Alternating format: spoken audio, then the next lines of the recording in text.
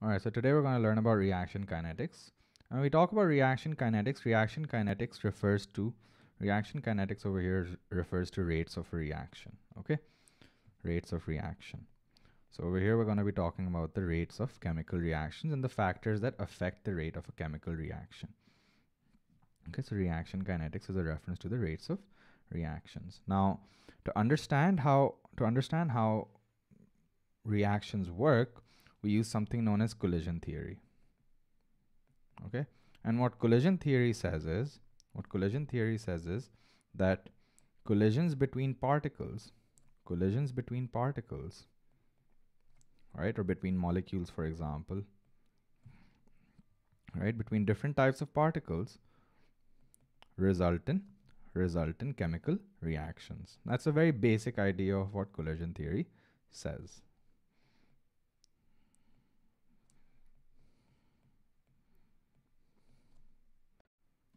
Now, when we talk about rate of a reaction, we're talking about the frequency of collisions. And we're talking about effective collisions. And let's talk about the difference between the two. So first of all, what do we mean by frequency of collisions? So when we talk about frequency of collisions, the frequency of collisions refers to the number of collisions taking place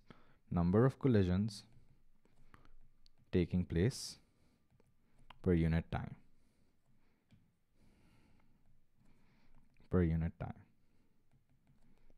Right? Usually for the unit of time, we use seconds.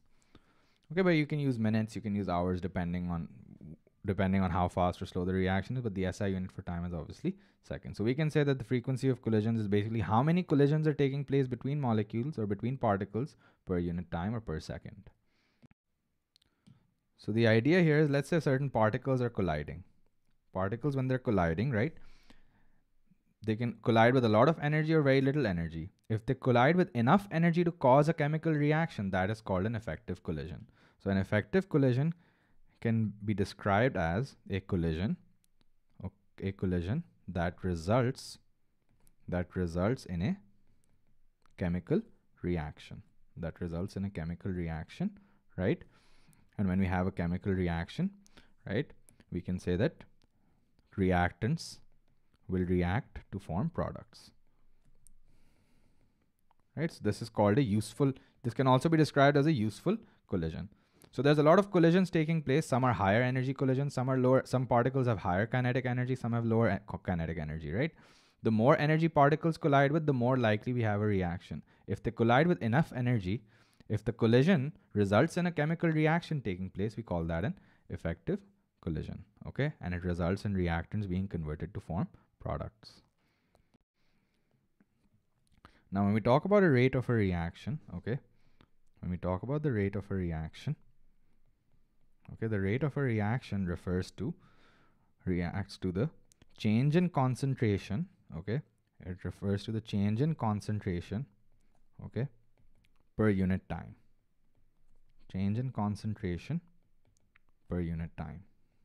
Okay, and usually what we're talking about when we talk about change in concentration, usually we're either referring to the formation of a product. Okay, formation of product, for example. We can also be looking at the rate at which a reactant is being consumed. Okay, a reactant is being consumed.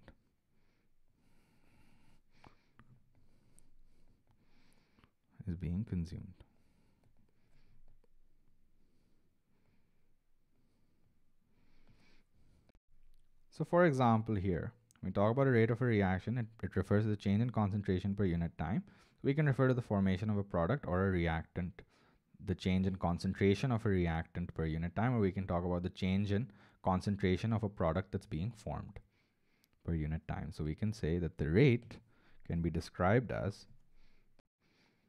over here can be described as the change in concentration, so that's divided by the amount of time taken, so the change in time. So let's look at an example. So for example, let's say let's say that I say over here, right? So I have a question. And let's say that the question over here says that sodium carbonate and hydrochloric acid, okay, acid react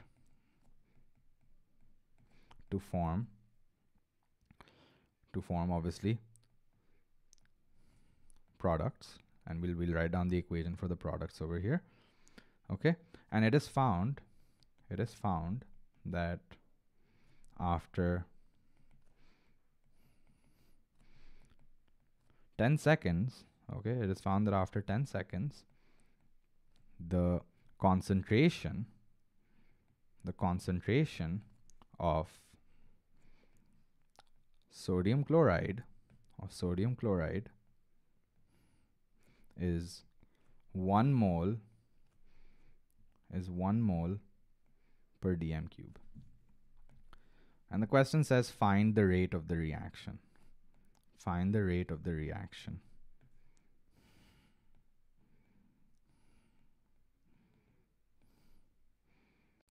So first over here, let's write down the equation. So we have sodium carbonate reacting with hydrochloric acid to form sodium chloride plus carbon dioxide plus water, right? This is a neutralization between a carbonate and an acid to form salt, carbon dioxide, and water.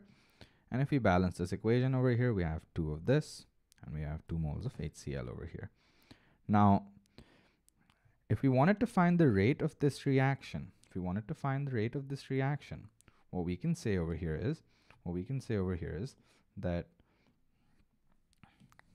the rate can be described as the change in concentration over time, right? So what's the rate over here? Well, initially we had 0, right? So we can say that the rate is the change in concentration divided by the change in time, right? And we can say that initially we take the final concentration and we take the initial concentration, right? The difference between the two, and we divide by the time taken. So over here, that would be 10 seconds. Now the final concentration of HCl was 1 mole per dm cube. The initial was just 0. And obviously 10 seconds were taken. So we can say that the rate of the reaction is 0.1 moles per dm cube per second. Okay. But now this rate over here is the rate of formation of NaCl. Okay, so this over here can be described as the rate of formation of NaCl. So the units for rate are moles per dm cube. So that's concentration per unit time. So per second, sometimes you can find the rate in per minute also, and so on. It can be per hour, etc.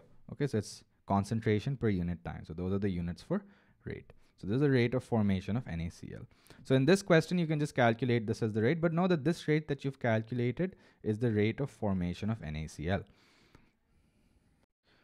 Now, alternatively, the rate can also be found by using a reactant. In this case, they had given us a product, so this would be your answer. But sometimes they might say, okay, what's the rate of consumption? What's the rate of consumption of HCl, let's say?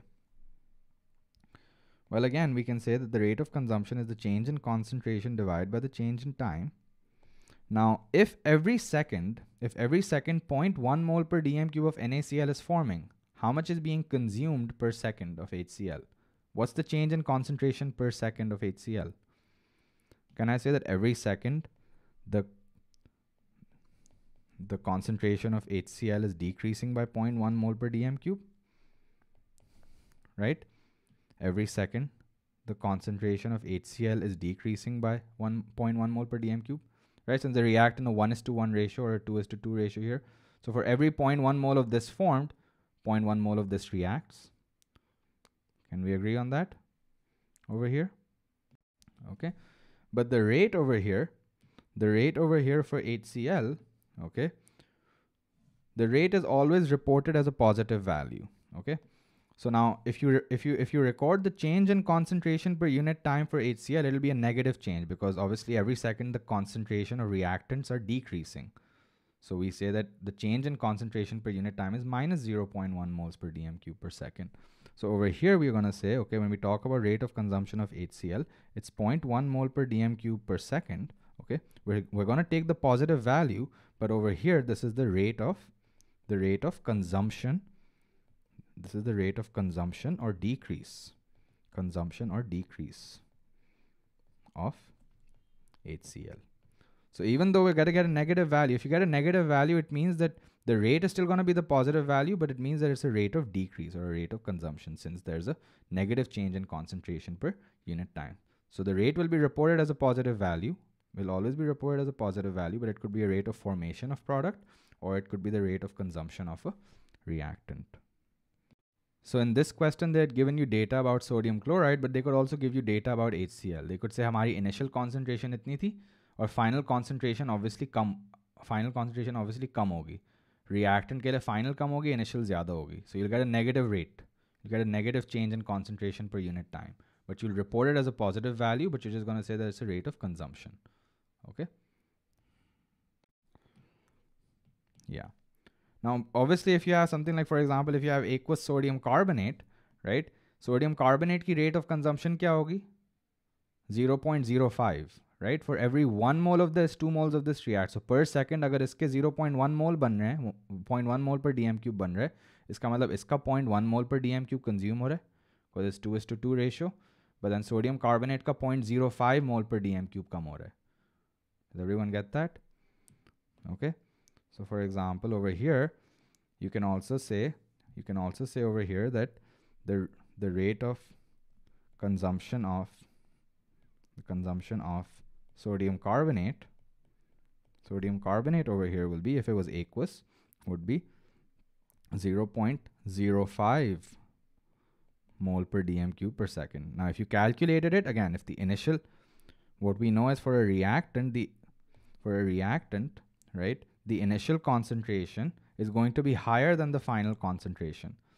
So if we do final minus initial, it'll be negative again for another reactant over here. So we know that if अगर आपके पास 0.1 mole per dm cube NaCl form कर रहा है per second, that means half as many moles per dm cube of sodium carbonate are being consumed. So if you calculate this, you're going to get negative 0.05 moles per dm cube per second, right? But then again, you're going to report this as a positive value. So you're going to say over here that this is equal to 0.05 moles per dm cube per second. Okay, this is the rate of decrease or consumption of sodium carbonate. All right, so the next thing we're going to look at over here is factors affecting the rate of a reaction.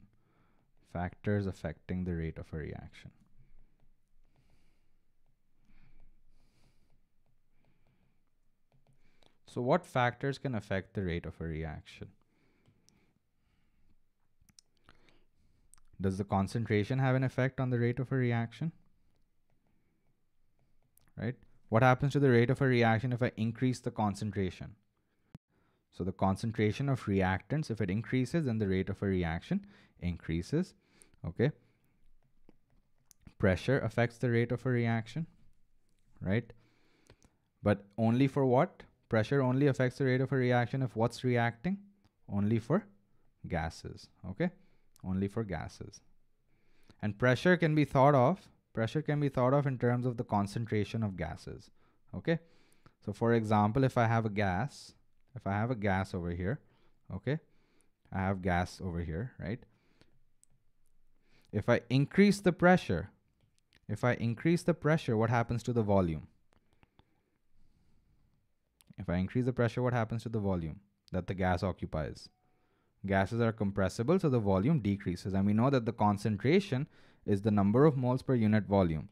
So if the volume decreases, if I increase pressure, the volume decreases. What happens to the concentration? The number of moles remain the same. So if the volume decreases, the concentration increases. Okay. So if I increase pressure, again, we can say that the concentration of the gas is increasing. So therefore, the rate of the reaction is increasing. Okay. Temperature, right? Higher temperature means greater rate of reaction. Lower temperature means slower rate of reaction. Okay. And then for solids, what's another factor that affects the rate of a reaction, specifically for solids? And the surface area of solids. Okay, this is for solids. Okay, that are reacting. If you have a greater surface area of solids, right, then obviously you'll have a faster reaction. So in other words, for example, like if I had, let's say, a lump of a solid versus a powdered solid, what would react faster? The lump or the powdered solid? Same amount. I have the same mass of both, same solid. Which one would react faster? The powdered solid would react faster because you have a greater surface area. And the last thing that affects the rate of a reaction is a catalyst. So the first thing we're going to look at is the effect of concentration. The effect of concentration and pressure on the rate of a reaction. Okay. So now let's say that I have a solution. Let's say that I have a solution over here. Okay. And I have reactants ki certain concentration.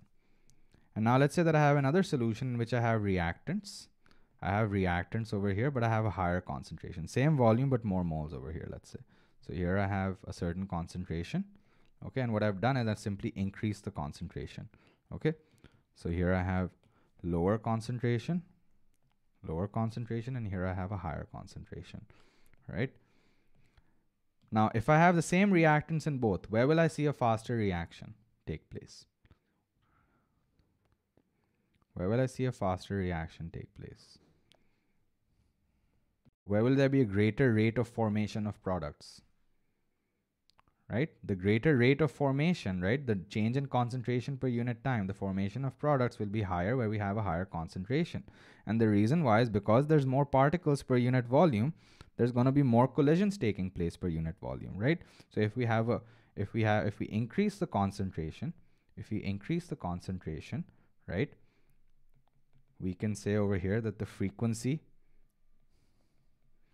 of collisions increases, right? The frequency of collisions increases, and therefore we can say we have more effective collisions per unit time, since we simply have a greater number of collisions. Let's say only 10% of collisions were successful. If we have a greater number of collisions, then 10% of that will be a greater number of effective collisions. So we can say therefore we have more effective collisions per unit time. So that over here is the same as saying that we have a greater frequency of effective collisions. So we can say that the frequency of effective collisions increases. Okay, this is the key term. So if I say, how does concentration affect the rate? If you increase the concentration, we have greater frequency of collisions, so we have more effective collisions. Therefore, we can say frequency of effective collisions increases. And if the frequency of effective collisions is increasing, that means we have more effective collisions taking place per unit time. So therefore, more chemical reactions are taking place per unit time. Hence, we have a higher rate of reaction. And it's the same for pressure. If we increase the pressure for gases, right? Right, it's the same idea, right? If, for example, I have a gas over here, okay, and what I've done is, in the second case, I have a greater pressure. So I've exerted a greater pressure over here. So what I can see over here is, even if I had the same number of particles, right, we know that, again, the concentration is the number of moles per unit volume. So here I have a lower pressure, and here I have a higher pressure. If I increase the pressure, if the pressure is greater over here on the right hand side, we can say that the volume is lower, and therefore the concentration is greater. Then the number of moles are the same on both sides. So again, we can say that if we increase the pressure, right, since the gas molecules are now occupying a smaller volume, they're more likely to collide. They're moving around randomly, so they may collide or they may not collide. But now that they're much closer to each other, right, there's going to be more collisions taking place. So we can say if we increase the pressure of gases, again, the frequency of collisions increases, right? Increases. So therefore, we're going to have the more effective collisions per unit time. So we can also say that the frequency of effective collisions increases. And again, that's the same as saying that the rate of the reaction is increasing. Collisions increases. Okay. So again, if frequency of effective collisions is increasing, it means that the rate is increasing. Frequency of effective collision increases means that there's more chemical reactions taking place. So again, the rate of reaction is increasing. So now we're going to look at something known as the Boltzmann distribution. Let's look at the Boltzmann distribution of molecular energies. The Boltzmann distribution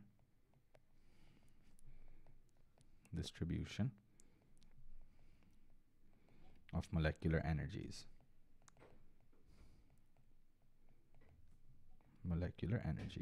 And you're expected to be able to sketch this. Okay.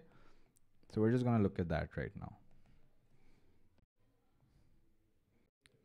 Again, the first question that we have is, do any particles have zero energy? And we know that all particles always have a certain amount of energy. Even in a solid, they're always vibrating. So we can say that no particles have zero energy, right?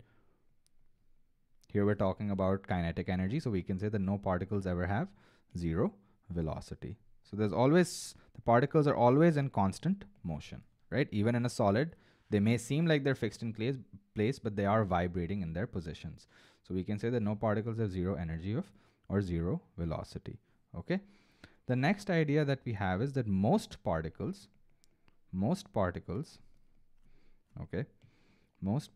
have intermediate energy. Okay. Most particles have intermediate energy. So not too much energy, but not too little energy either. Okay. And the last idea that we have is very few particles have a very high energy. Have a very high energy or very high energies. So very few particles have a very high or a very low energy. Okay. So most particles have intermediate energies. Now what's the Boltzmann distribution? So let's sketch the Boltzmann distribution over here. In the Boltzmann distribution, what you have is, you have the number of molecules on the y-axis that have a certain energy,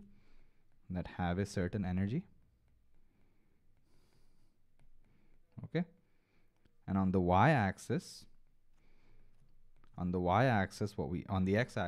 we have over here is molecular energy or kinetic energy. So on the x-axis, we have molecular energy. Okay. Again, we know that no particles have zero energy. So if we have molecular energy on the x-axis, when we talk about zero energy, we have zero particles that have zero energy. So this graph starts at the origin. Okay. And very few particles have very, very low energy. So again, now as you read intermediate energy over here, right? As you reach intermediate energy over here, you have a very large number of particles that have intermediate energy. So this can be described as intermediate energy. So you have a very large number of particles that have intermediate energy. Very few particles have very low energy. A large number of particles have intermediate energy. And then again, we know that a very, very small number of particles have a very high energy. So again, on the x-axis, we have energy. So if you go to the very high energy range, you have very few particles that have a very high energy over here. Okay. So for example, like, let's call this E1, right? The number of particles that have this amount of energy, can be found on the y-axis. So this is the number of particles that have energy equal to E1. Okay. And over here, this energy over here, okay, is the, if you look at the number of particles that have this particular energy, this is called the mode over here. Have you guys learned mean, median, mode in O-level math, right? So the mode over here is basically saying कि कौन सी energy पे सबसे ज़्यादा number of particles हैं. इस particular energy पे, at this particular energy, you have the greatest number of particles, which is sort of an intermediate energy. Okay? So for example, at any energy greater than this, you have fewer particles. At any energy lesser than this, you have fewer particles than you do at this particular energy. So this is the modal energy. Okay? This is the, again, yes, ये कौन सी energy? This is the energy that the most number of particles have. Okay? So it's called the modal energy. Now the other idea over here that you should understand is that the total area under the curve, okay, the area under the curve, okay, area under the curve is equal to the total number of particles, total number of particles.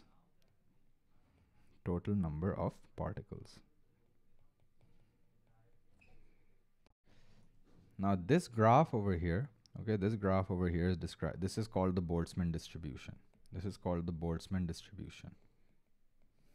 Okay. Now, my question over here is that what would happen if I increase the temperature to this graph over here? So again, if I let's say I replot this graph over here, okay? So again, on the y-axis I have the number of molecules, or the number of particles that have a certain amount of energy, okay? And on the x-axis over here, I have molecular energy.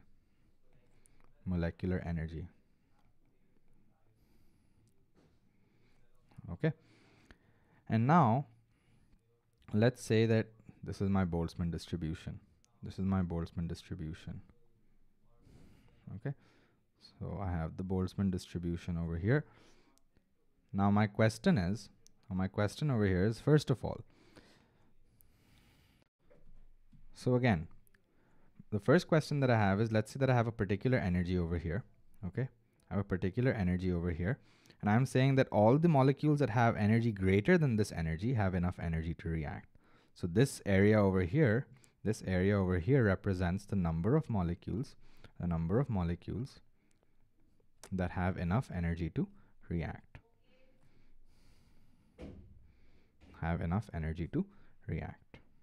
Okay? So we can say that this energy over here is the activation energy. Any molecules that have greater energy than the activation energy will react. Any molecules that have lesser energy than the activation energy will not react. Okay? So we're going to call this the activation energy.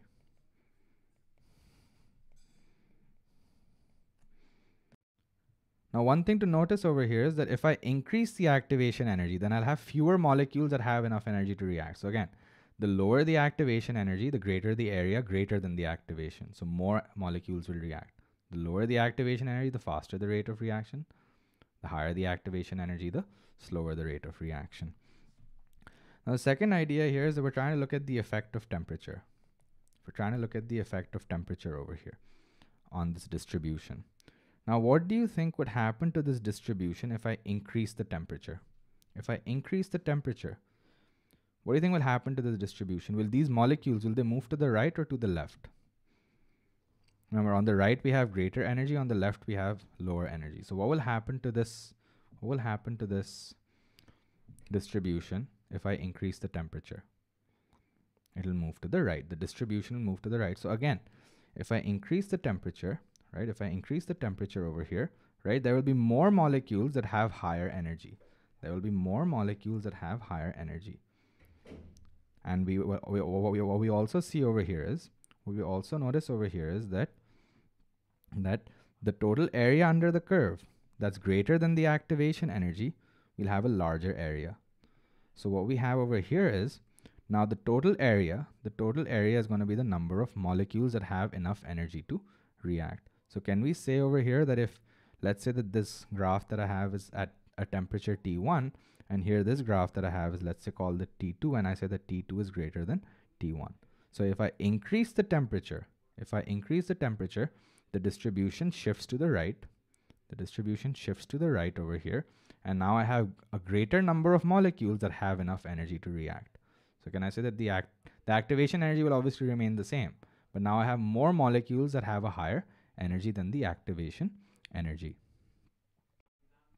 So over here again, the graph that I've drawn over here is a temperature T2 that was higher than the initial temperature. So now I have a rate of reaction that's greater. So if I say, when we talk about the effect of temperature, if I increase the temperature, I can say that in increasing the temperature results in what? Increasing the temperature results in, okay, the following effects. We can say that if I increase the temperature, now the particles have greater kinetic energy, right? Okay, on average, which means that the frequency of collisions as well as effective collisions increases. Effective collisions increases.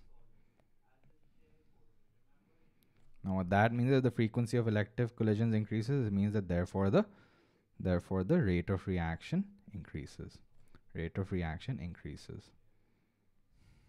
Okay, and we can say that there are now more molecules, more particles, or more molecules. There are more particles that have energy, that have an energy greater than the activation energy.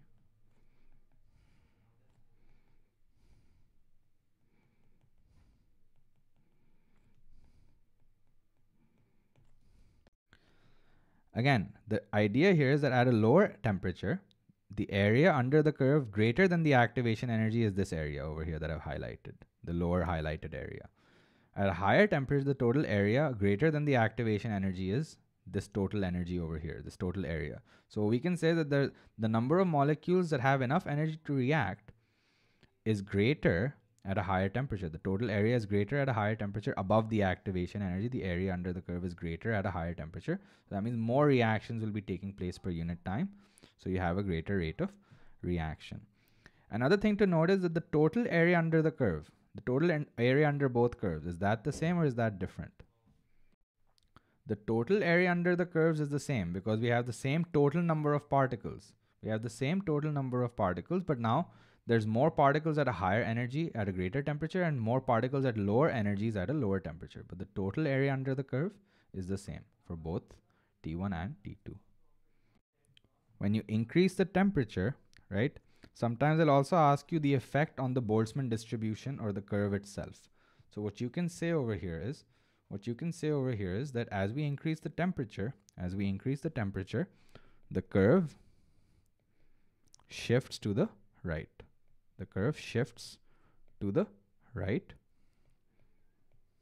Okay. The curve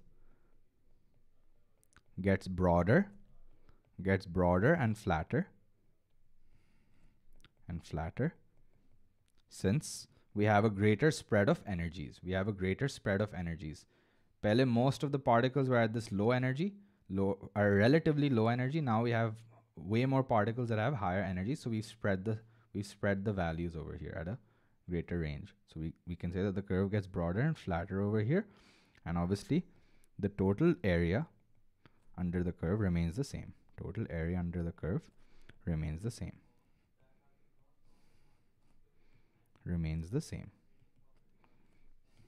Okay.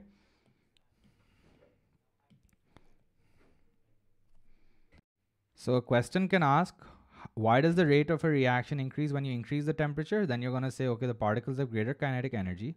You have a greater frequency of effective collisions because more particles have energy greater than the activation energy, and therefore the rate of the reaction increases. On the other hand, the question may also ask, explain what happens to the Boltzmann distribution or the curve itself when we increase the temperature. If the question asks what happens to the curve, you're going to say the curve shifts to the right where you have higher energies. It gets broader and flatter. Okay, so you have a smaller peak, but you have a broader and flatter curve. Okay, and the total area under the curve remains the same. Now the next question that we have here is that what would happen if I decrease the temperature? What would happen if I decrease the temperature? So what do you think happens if I decrease the temperature? What will happen to the curve then? Will it shift to the right or to the left? So if I decrease the temperature over here, the curve will shift to the left and it'll get even narrower and steeper. It'll get even narrower and steeper. Okay. So over here, what's happening is that the curve will get even narrower and even steeper. And now you'll have even fewer particles. You'll have even fewer particles that have enough energy to react. You'll have even fewer particles that have enough energy to react over here. So what we can say is that when we decrease the temperature over here, right? What we can say is that the curve will shift to the left, okay? It will get narrower and steeper. Okay? And obviously, we can also say that the total area will still remain the same.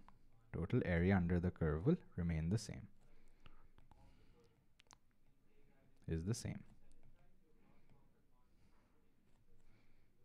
So over here, let's call this T3. We're saying that T3 over here is lesser than T1. Okay, this is a lower temperature. And if you had to describe the effect that it has on the rate of the reaction, it'll be the exact opposite for increasing the temperature. For decreasing the temperature, you would say that particles have lesser kinetic energy on average. Particles have lesser average kinetic energy. So therefore, you have the frequency of effective collisions is decreasing because fewer particles would have an energy greater than the activation energy. Fewer particles will have an energy greater than the activation energy. So you would describe the exact opposite for decreasing the temperature here. Okay. What you also see over here is if when we say that the curve shifts to the right at a higher temperature, it means that the modal value is higher on the right. The peak over here is for the initial temperature, the peak was further to the left. At a higher temperature, the peak will be further to the right. And at a lower temperature, the peak will be further to the left and it will be taller. Higher temperature, peak will be further to the right and it will be shorter. So now we're going to look at the effect of catalysts.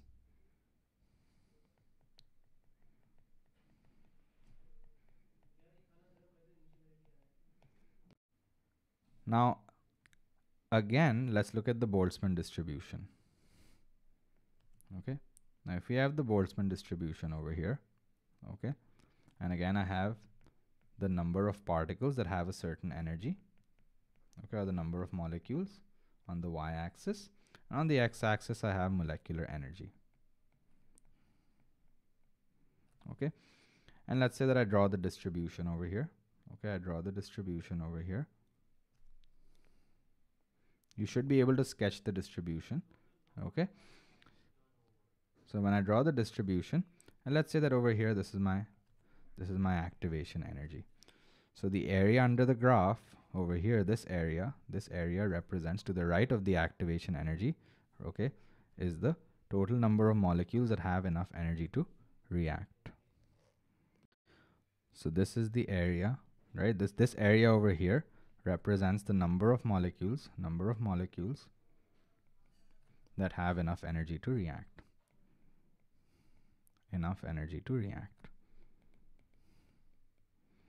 Now, when I use a catalyst, what is the catalyst effect? What does the catalyst do? If you guys remember, a catalyst will. So when we have a catalyst, right, it'll lower the activation energy. So with a catalyst, we'll have a lower activation energy. So we'll say activation energy with a catalyst. Okay. We'll say an activation energy with the catalyst. So if I use a catalyst over here, right, the total area over here that I've highlighted with the lines over here. Okay, now this area represents the number of molecules, the number of molecules that have enough energy to react, enough energy to react. So what does a catalyst do? It lowers the activation energy. So now I have a greater number of molecules. I have a greater area under the curve that's greater than the activation energy. Since I have a lower activation energy, right, I have a greater number of molecules that have enough energy to react. So if I have more molecules that can react per unit time, I have a greater rate of reaction. So that's how a catalyst increases the rate of reaction over here. So again, when I use a catalyst, right, what does a catalyst do, right? When I use a catalyst, right, what we have is a catalyst lowers the activation energy. It lowers the activation energy. So therefore, what we have is we have a greater number of molecules that have energy greater than the activation energy.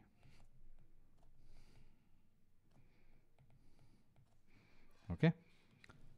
If we lower the activation energy, can I say that the area under the curve greater than the new activation energy is greater than the area which was greater than the previous activation energy? अगर आप पुरानी activation energy देखें, we just had this many molecules, previous activation energy. When we've lowered the activation energy, we have a greater area under the curve that's above the activation energy. So we have greater number of molecules that have enough energy to react. So more molecules will react per unit time. So therefore we have a greater rate of reaction. So because we have a greater number of molecules that have a greater activation energy, have energy greater than the activation energy, since we now have a lower activation energy. हमारे पास molecules थी जिनकी certain energies थी. पहले जब activation energy high थी तो बहुत कम molecules थी जिसके पास एनर्जी थी greater than that activation energy. जब एक्टिवेशन एनर्जी मजीद कम कर ली, we lowered it. Now we have more molecules that have enough energy to react. So therefore we can say over here that therefore frequency of effective collisions will increase when I use a catalyst. And effective collisions increasing means rate of reaction is increasing.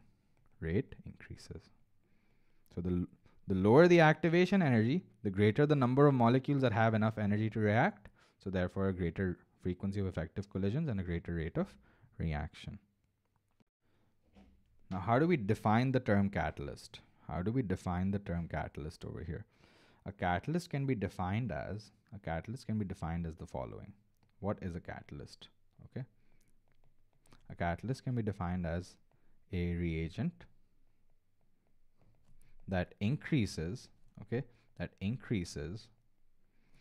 the rate of a chemical reaction,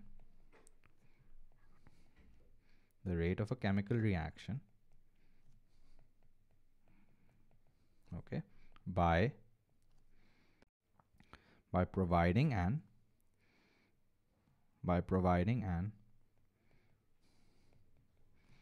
alternative pathway, okay, an alternative mechanism for the reaction with lower activation energy. Okay, that's how we define what we mean by a catalyst, with lower activation energy. Okay, sometimes you'll see the word pathway used instead of mechanism. So you can say that a catalyst provides an alternative pathway or an alternative mechanism with lower activation energy, and therefore the rate of the reaction increases. Okay. Now a catalyst can be divided into two categories. Okay. It can be a homogeneous catalyst, homogeneous, okay, Geneous, homogeneous catalyst, okay, or it can be a heterogeneous catalyst.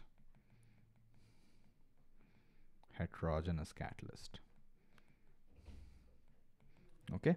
A homogeneous catalyst is a catalyst that is in the same phase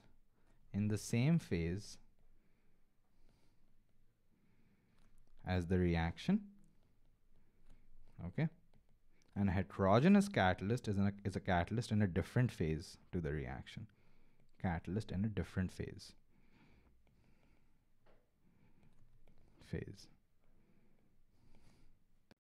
to the reaction.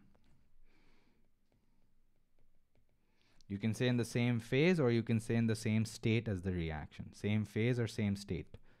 Phase and state are interchangeable here. So you can say same phase or same state as the reaction. And for heterogeneous, the catalyst is a different phase or a different state to the reaction mixture. Okay. So let's look at some examples. So the first example that we're going to look at is sulfur dioxide. Now sulfur dioxide, when it reacts with oxygen, right, it can get converted to sulfur trioxide. But this reaction doesn't really take place very readily. The reason why is because it has a very high activation energy. You need a catalyst for this reaction. So if you had to draw a reaction pathway, for this reaction, this is what it would look like. It has a very high activation energy, so the reaction doesn't take place very readily. Okay. So you have SO2 and O2 over here, and you have SO3 over here. Okay. Now what if I used a catalyst? If you guys remember, we can use oxides of nitrogen as a catalyst. So for example, if I have NO2 as a catalyst, let's say, if I have an NO2 catalyst, right? First, SO2 will react with NO2 to form what? It'll form SO3 and nitrogen monoxide. And then in the atmosphere, nitrogen monoxide reacts with oxygen to reform nitrogen dioxide. So we can clearly see that when we talk about catalysts over here, agar NO2 initially use ho raha tha, it'll get regenerated at the end of the reaction. So when we talk about catalysts, okay, they're reagents that increase the rate of a chemical reaction by providing an alternative pathway with lower activation energy, okay, and they remain unchanged at the end of the reaction.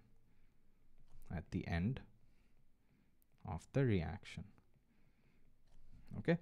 And if you look at this reaction here, if I'm using NO2 as a catalyst, now do I have a one-step reaction or a two-step reaction?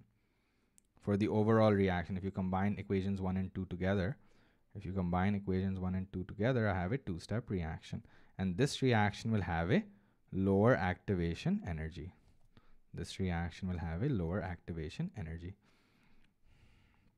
So this is my activation energy. With the catalyst. Okay, and the previous one was my activation energy without the catalyst, with no catalyst. Okay, so what we can see is that we have an alternative mechanism. Now the reaction, instead of happening in one step, is happening in two steps. Okay, so it's a two-step reaction and has an alternative mechanism with lower activation energy. Therefore, the rate of the reaction increases and the catalyst is regenerated, or it remains unchanged at the end of the reaction. Now the next question that I have is this an example of a homogeneous catalyst or a heterogeneous catalyst? Is the catalyst in the same state as the reactants, or is it in a different state as the reactants? If you look at the reactants over here, these are your reactants, right? The catalyst, is it in a different state or the same state? It's in the same state. Okay. Now if you look at the overall reaction equation here, okay, again, the overall reaction equation is the exact same. It's the same reaction that's taking place, right? Yahan par bhi overall reaction yahi hai, wahan par bhi overall reaction yahi hai. And the catalyst is in the reactants over here are gases, and the catalyst is also a gas. So this can be described as a homogeneous catalyst. So NO2, when nitrogen dioxide catalyzes the formation of sulfur trioxide from sulfur dioxide, okay, this is an example of a homogeneous catalyst. And what we see over here is if you add these two equations up together, NO and NO cancel out, and NO2 and NO2 also cancel out. So the overall reaction is the same, but now we have a two-step reaction with lower activation energy. So you have an alternative mechanisms, and the catalyst is regenerated or remains unchanged at the end of the reaction. So again, gaseous reactants, gaseous catalyst is in the same state. Okay. Now let's look at another example. Let's look at this example here. We know that if, for example, ethene reacts with hydrogen gas in the presence of nickel, catalyst over here, and heat to form ethane. Now, my question is this guy.